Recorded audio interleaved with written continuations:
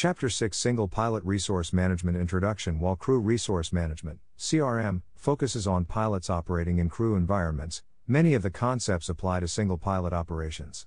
Many CRM principles have been successfully applied to single pilot aircraft and led to the development of Single Pilot Resource Management, SRM. SRM is defined as the art of managing all the resources, both on board the aircraft and from outside sources, available to a pilot prior to and during flight to ensure a successful flight. SRM includes the concepts of aeronautical decision-making, ADM, risk management, controlled flight into terrain, CFIT awareness, and situational awareness. SRM training helps the pilot maintain situational awareness by managing automation, associated aircraft control, and navigation tasks. This enables the pilot to accurately assess hazards, manage resulting risk potential, and make good decisions. SRM helps pilots learn to execute methods of gathering information, analyzing it, and making decisions. Although the flight is coordinated by a single person and not an onboard flight crew, the use of available resources, such as air traffic control, ATC, and automated flight service stations, AFSS, replicates the principles of CRM. Recognition of hazards. As will be seen in the following accident, it is often difficult for the pilot involved to recognize a hazard and understand the risk. How a pilot interprets hazards is an important component of risk assessment. Failure to recognize a hazard becomes a fatal mistake in the following accident involving an experimental airplane. During a cross-country night flight, an experimental airplane experienced an in-flight fire followed by a loss of control. The aircraft hit a building and both the commercial pilot and the private pilot-rated passenger were killed. There were no injuries to anyone on the ground. Night visual meteorological conditions prevailed at the time. The flight departed from its home airport about 2000 hours. The experimental four-place, four-door, high-wing airplane had a composite fuselage powered by a Lycoming IO-360 engine. The aircraft had logged 94.1 hours. At the time, the flight was transitioning through Class B airspace and receiving Visual Flight Rules, VFR, advisories from approach control. According to the facility transcript, at 20:33 and 36 seconds the pilot queried the controller about a fire smell and asked if there were fire activity in the marshland below them. The controller indicated in the negative, to which the pilot responded, "We just want to know if it's the airplane that smells or the air." Figure 6.1. Shortly afterward, the pilot was advised of a frequency change, which was acknowledged. At 20:36 and 6 seconds, the pilot checked in with another controller and was given the current altimeter setting. A little more than 1.5 minutes later, the controller transmitted that he was not receiving the airplane's Mode C transponder altitude, to which there was no response from the pilot. All communications with the aircraft were lost. Radar data indicated that when the pilot queried the controller about a fire, the airplane was at 5,500 feet mean sea level, MSL, heading north. The airplane's radar track continued northbound until 20:37 and 13 seconds, at which time the last transponder return from the airplane was recorded. The remainder of the radar track, primary targets only, showed the airplane turning right to a heading of east-southeast. At about 20:39 and 20 seconds, the airplane turned further right to a heading of south. The last radar return was received at 20:39 and 36 seconds. 3 minutes later, the controllers were notified by police that an airplane had crashed into a building. One witness reported that the airplane was flying at an altitude of about 500 feet above ground level, AGL, in a southeast direction when it made a slight right turn, then a slight left turn, then a sharp right turn, then descended in what appeared to be in excess of 30 degrees nose down. A second witness observed the airplane at an altitude of less than 100 feet AGL in an excessive nose down attitude towards the ground. Both witnesses reported that a large post-impact fire erupted. The pilot, seated in the right front seat, held a commercial pilot certificate with airplane single and multi-engine land and instrument ratings.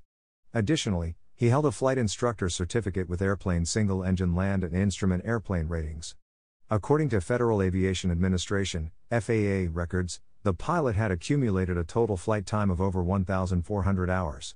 The passenger, who was seated in the left front seat, held a private pilot certificate with an airplane single-engine land rating.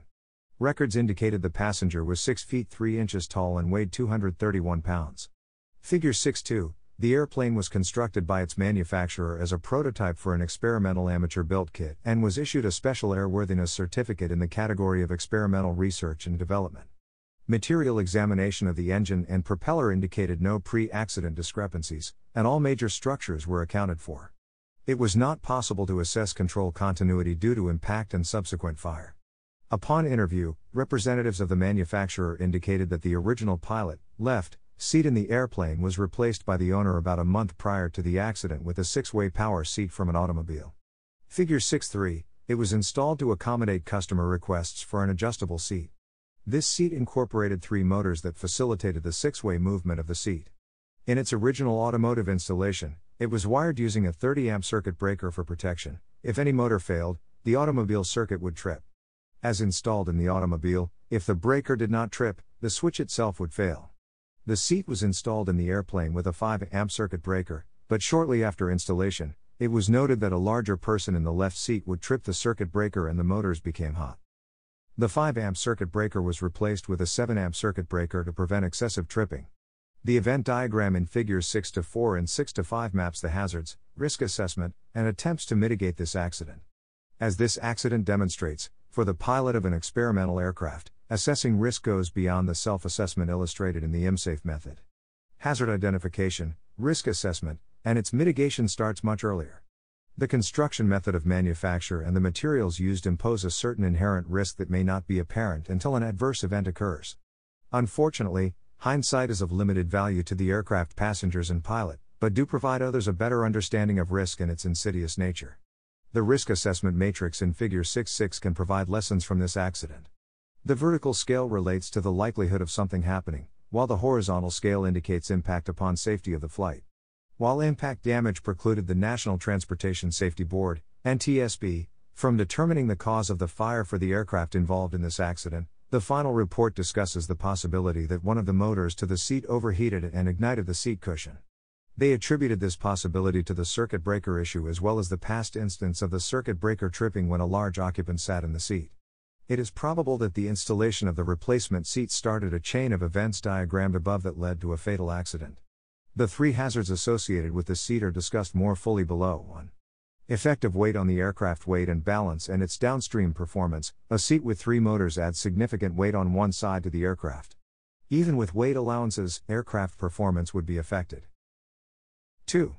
Seat materials. The criteria for automobile materials are different from those for materials suitable for use in aircraft. Material coverings certified for aircraft use provide additional safety and are intended to reduce unnecessary exposure to fire. In this accident, the possibility exists that the seat covering on the automotive seat exacerbated the fire. 3. Potential for electrical malfunctions, especially overheating. Why use a 5-amp and then a 7-amp circuit breaker when a 30-amp circuit breaker was used in the original automotive installation? Did the pilot in command, PIC, take unnecessary risk? Assuming he or she had no knowledge of the differences between the replacement seat and a normal aircraft seat, he should have questioned the installation of a non-aircraft part. And, examined the PIC's query to the controller during the flight. He indicated he was not sure if his aircraft were on fire or if something on the ground were on fire. Did he incorrectly assess the information he had been given? Did he assume his aircraft was not on fire? Given the seat's installation, its propensity to overheat, and the indication of a fire, what should the pilot have done? In figure 6.6, the risk matrix relates directly to both the builder of the aircraft and the PIC. Builder, the likelihood of an adverse event is minimized when aviation standards are adopted in both the selection of material and components, and their installation. The more closely the standards are followed, the less likely the occurrence of an adverse event. In this case, the likelihood of an adverse event is maximized not only because of the seat installation, but that it represents a potential problem across the construction of the entire aircraft. PIC, if you were familiar with the seat installation, the problems it created, and its prior problem of overheating, he failed to assess the likelihood that the source of the smell was a fire in the aircraft and not a fire on the ground. No information is available on how long the occupants of the aircraft smelled the smoke, but there were only 4 minutes between the radio call requesting information about ground fires and the impact with the building. This left the pilot little time to react to a hazard that metamorphosed into a catastrophe.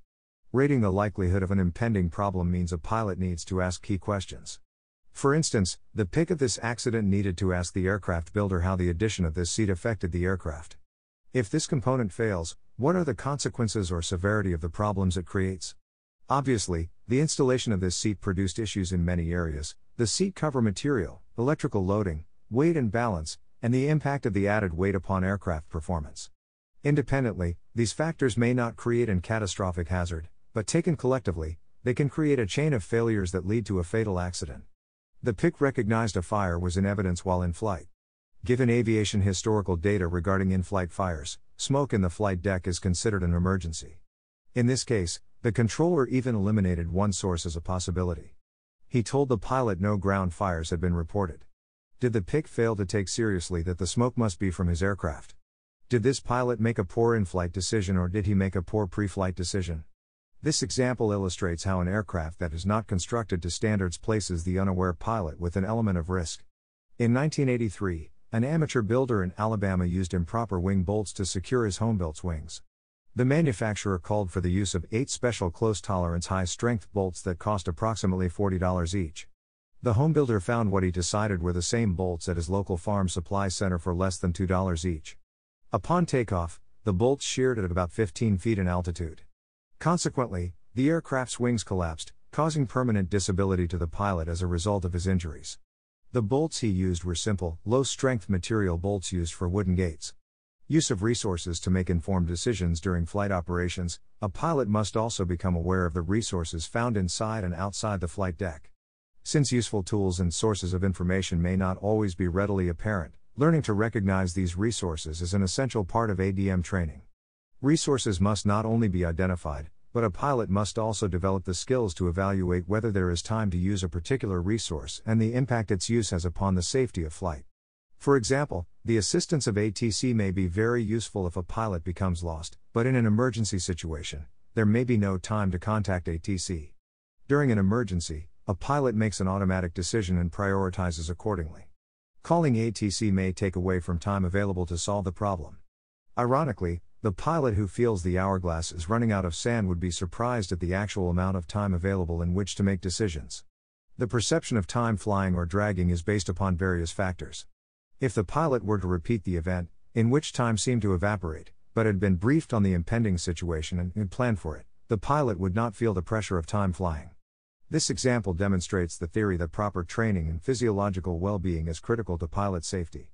Internal resources. One of the most underutilized resources may be the person in the right seat, even if the passenger has no flying experience.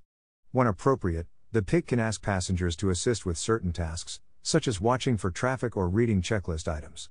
Figure 6-7, a passenger can assist the PIC by providing information in an irregular situation, especially if familiar with flying. A strange smell or sound may alert a passenger to a potential problem.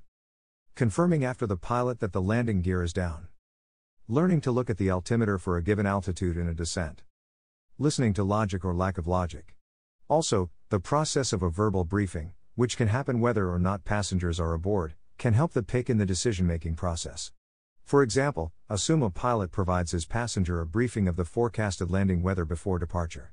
When the Automatic Terminal Information Service, ATIS, is picked up at the destination and the weather has significantly changed, the integration of this report and forecasted weather causes the pilot to explain to a passenger the significance or insignificance of the disparity. The pilot must provide a cohesive analysis and explanation that is understood by the passenger. Telling passengers everything is okay when the weather is 1/4 mile away is not fooling anyone. Therefore, the integration of briefing passengers is of great value in giving them a better understanding of a situation. Other valuable internal resources include ingenuity, solid aviation knowledge, and flying skill. When flying alone, another internal resource is verbal communication. It has been established that verbal communication reinforces an activity. Touching an object while communicating further enhances the probability an activity has been accomplished. For this reason, many solo pilots read the checklist out loud. When they reach critical items, they touch the switch or control. For example, to ascertain the landing gear is down, the pilot can read the checklist and hold the gear handle down until there are 3 green lights. This tactile process of verbally communicating coupled with a physical action are most beneficial. It is necessary for a pilot to have a thorough understanding of all the equipment and systems in the aircraft being flown. Lack of knowledge, such as knowing if the oil pressure gauge is direct reading or uses a sensor, is the difference between making a wise decision or poor one that leads to a tragic error. Checklists are essential flight deck internal resources. They are used to verify that aircraft instruments and systems are checked, set, and operating properly. They also ensure the proper procedures are performed if there is a system malfunction or in-flight emergency. Students reluctant to use checklists can be reminded that pilots at all levels of experience refer to checklists, and that the more advanced the aircraft is, the more crucial checklists become. In addition, the Pilot's Operating Handbook, (POH), is required to be carried on board the aircraft and is essential for accurate flight planning and resolving in-flight equipment malfunctions. However, the ability to manage workload is the most valuable resource a pilot has. Figure 6.8, External Resources. Air traffic controllers and AFSS are the best external resources during flight. In order to promote the safe, orderly flow of air traffic around airports and along flight routes, the ATC provides pilots with traffic advisories, radar vectors, and assistance in emergency situations. Although it is the PIC's responsibility to make the flight as safe as possible, a pilot with a problem can request assistance from ATC. Figure 6.9, for example, if a pilot needs to level off, be given a vector, or decrease speed, ATC assists and becomes integrated as part of the crew. The services provided by ATC can not only decrease pilot workload, but also help pilots make informed in-flight decisions. The AFSS are air traffic facilities that provide pilot briefing, en-route communications, VFR search and rescue services, assist lost aircraft and aircraft in emergency situations, relay ATC clearances, originate notices to airmen NOTAM, broadcast aviation weather and National Airspace System, NAS, information, receive and process IFR flight plans, and monitor navigational aids, NAVAIDs. In addition, at selected locations, AFSS provide on-route flight advisory service, flight watch, issue airport advisories, and advise customs and immigration of transborder flights. Selected AFSS in Alaska also provide transcribed weather on-route broadcast, TWEB, recordings and take weather observations. Another external resource available to pilots is the Very High Frequency (VHF) Direction Finder, VHF/DF. This is one of the common systems that helps pilots without their awareness of its operation.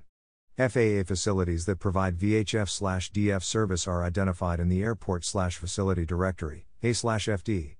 DF equipment has long been used to locate lost aircraft and to guide aircraft to areas of good weather or to airports. DF instrument approaches may be given to aircraft in a distress or urgent condition. Experience has shown that most emergencies requiring DF assistance involve pilots with little flight experience. With this in mind, DF approach procedures provide maximum flight stability in the approach by using small turns and wings level descents. The DF specialist gives the pilot headings to fly and tells the pilot when to begin a descent. If followed, the headings lead the aircraft to a predetermined point such as the DF station or an airport. To become familiar with the procedures and other benefits of DF, pilots are urged to request practice DF guidance and approaches in VFR weather conditions. SRM and the 5P check. SRM is about how to gather information, analyze it, and make decisions. Learning how to identify problems, analyze the information, and make informed and timely decisions is not as straightforward as the training involved in learning specific maneuvers. Learning how to judge a situation and how to think in the endless variety of situations encountered while flying out in the real world is more difficult. There is no one right answer in ADM, rather each pilot is expected to analyze each situation in light of experience level, personal minimums, and current physical and mental readiness level, and make his or her own decision. SRM sounds good on paper, but it requires a way for pilots to understand and use it in their daily flights. One practical application is called the 5Ps, 5Ps. Figure 6.10. The 5Ps are plan, plane, pilot, passengers. Programming each of these areas consists of a set of challenges and opportunities that face a single pilot. Each can substantially increase or decrease the risk of successfully completing the flight based on the pilot's ability to make informed and timely decisions. The 5Ps are used to evaluate the pilot's current situation at key decision points during the flight or when an emergency arises. These decision points include pre-flight, pre-takeoff, hourly or at the midpoint of the flight, pre-descent, and just prior to the final approach fix, or for VFR operations, just prior to entering the traffic pattern. The 5Ps are based on the idea that the pilots have essentially 5 variables that impact their environment and can cause the pilot to make a single critical decision or several less critical decisions that when added together can create a critical outcome. This concept stems from the belief that current decision-making models tended to be reactionary in nature. A change has to occur and be detected to drive a risk management decision by the pilot. For instance, many pilots use risk management sheets that are filled out by the pilot prior to takeoff. These form a catalog of risks that may be encountered that day and turn them into numerical values. If the total exceeds a certain level, the flight is altered or cancelled. Informal research shows that while these are useful documents for teaching risk factors, they are almost never used outside of formal training programs. The 5P concept is an attempt to take the information contained in those sheets and in other available models and put it to good use. The first decision is whether to go or not to go on the flight, and the easiest point at which to cancel due to bad weather is the evening before the scheduled flight. A good pilot always watches the weather and checks weather information sources to stay abreast of current conditions and forecasts. This enables him or her to warn passengers that the weather conditions are questionable and they might need a backup plan. The subsequent visit to the flight planning room, or call to AFSS, provides all the information readily available to make a sound decision, and is where communication and fixed base operator (FBO) services are readily available to make alternate travel plans. Figures 6 to 11 and 6 to 12. For instance, the easiest point to cancel a flight due to bad weather is before the pilot and passengers walk out the door and load the aircraft. So, the first decision point is pre-flight in the flight planning room. The second easiest point in the flight to make a critical safety decision is just prior to takeoff. Few pilots have ever had to make an emergency takeoff. While the point of the 5P check is to help the pilot fly, the correct application of the 5Ps before takeoff is to assist in making a reasoned go/no-go decision based on all the information available. The decision is usually to go with certain restrictions and changes but may also be a no-go. The key fact is that these 2 points in the process of flying are critical go/no-go points on each and every flight. Figure 6.13. The third point at which to review the 5Ps is the midpoint of the flight. Figure 6.14. Pilots often wait until the ATIS is in range to check weather, yet at this point in the flight many good options have already been passed. Additionally, fatigue and low-altitude hypoxia serve to rob the pilot of much of his or her energy by the end of a long and tiring flight day. Fatigue affects memory, attention to detail, and communication ability. Frequently associated with pilot error, it also impairs coordination and degrades situational awareness, seriously influencing a pilot's ability to make effective decisions. There are several types of fatigue. Physical fatigue results from sleep loss, exercise, or physical work, while factors such as stress and prolonged performance of cognitive work result in mental fatigue. Hypoxia or oxygen starvation also robs a pilot of physical and mental acuity. Oxygen deprivation is insidious because it sneaks up on the unwary and steals the first line of sensory protection, the sense that something is wrong. The human body does not give reliable signals at the onset of hypoxia, so a pilot needs special training in how to recognize the symptoms. This training is important because the brain is the first part of the body to reflect a diminished oxygen supply, and evidence of that is usually a loss of judgment. Everyone's response to hypoxia varies, but the effects of hypoxia can be safely experienced under professional supervision at the Civil Aeromedical Institute's altitude chamber in Oklahoma City and at 14 cooperating military installations throughout the United States. To attend a one-day physiological training course, contact the FAA Accident Prevention Specialist for an Aeronautical Center, AC, Form 3150-7. Once a pilot begins to suffer a loss of energy, he or she transitions from a decision-making mode to an acceptance mode. If the flight is longer than 2 hours, the 5P check should be conducted hourly. This is also a good time to evaluate the destination airport. Believe it or not, many pilots have more problems on the ground taxiing than on the approach. Because larger airports have taxiways designed for large transport aircraft, the vantage point for a 767 crew sitting 18 feet off the ground regarding taxiways, especially at night, is superior to that for a pilot of a Cessna 172 with a vantage point at 6 feet. Therefore, at the midpoint of the flight, the pilot should review the layout, approaches, and the taxiway structure and its identification system.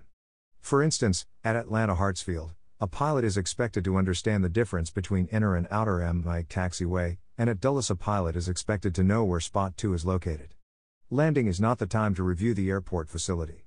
Conversely, a pilot does not know the idiosyncrasies of the airport, requesting progressive instructions and or letting ATC know he or she is not familiar reflects professionalism. The last 2 decision points are just prior to descent into the terminal area and just prior to the final approach fix, or if VFR just prior to entering the traffic pattern, as preparations for landing commence. Most pilots execute approaches with the expectation that they will land out of the approach every time. A healthier approach requires the pilot to assume that changing conditions, the 5Ps, will cause the pilot to divert or execute the missed approach on every approach. This keeps the pilot alert to conditions that may increase risk and threaten the safe conduct of the flight. Diverting from cruise altitude saves fuel, allows unhurried use of the autopilot, and is less reactive in nature. Diverting from the final approach fix, while more difficult, still allows the pilot to plan and coordinate better rather than executing a futile missed approach. A detailed discussion of each of the 5Ps follows. Plan. The plan can also be called the mission or the task. It contains the basic elements of cross-country planning, weather, route, fuel, current publications, etc. The plan should be reviewed and updated several times during the course of the flight. Figure 6.15, a delayed takeoff due to maintenance, fast-moving weather, and a short-notice temporary flight restriction, TFR, may all radically alter the plan. The plan is not only about the flight plan, but also all the events that surround the flight and allow the pilot to accomplish the mission. The plan is always being updated and modified and is especially responsive to changes in the other 4 remaining Ps. If for no other reason, the 5P check reminds the pilot that the day's flight plan is real life and subject to change at any time. Obviously, weather is a huge part of any plan. The addition of real-time data link weather information provided by advanced avionics gives the pilot a real advantage in inclement weather, but only if the pilot is trained to retrieve and evaluate the weather in real time without sacrificing situational awareness. And of course, weather information should drive a decision, even if that decision is to continue on the current plan. Pilots of aircraft without data link weather should get updated weather in flight through an AFSS and/or flight watch. Both the plan and the plane are fairly familiar to most pilots. The plane consists of the usual array of mechanical and cosmetic issues that every aircraft pilot, owner, or operator can identify. Figure 6.16, with the advent of advanced avionics, the plane has expanded to include database currency, automation status, and emergency backup systems that were unknown a few years ago. Much has been written about single-pilot IFR flight both with and without an autopilot. While use of autopilot is a personal decision, it is just that, a decision. Low IFR in a non-autopilot equipped aircraft may depend on several of the other Ps to be discussed. Pilot proficiency, currency, and fatigue are among them. Pilot flying, especially when used for business transportation, can expose the pilot to high-altitude flying, long distance and endurance, and more challenging weather. An advanced avionics aircraft, simply due to its advanced capabilities, can expose a pilot to even more of these stresses. The traditional IMSAFE checklist is a good start.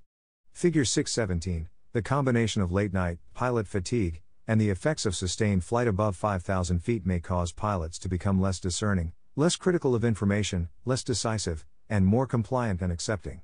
Just as the most critical portion of the flight approaches, for example, a night instrument approach in weather after a 4-hour flight, the pilot's guard is down the most.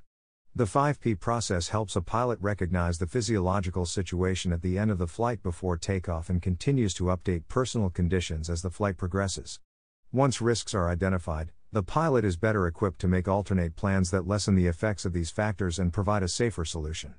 Passengers. One of the key differences between CRM and SRM is the way passengers interact with the pilot.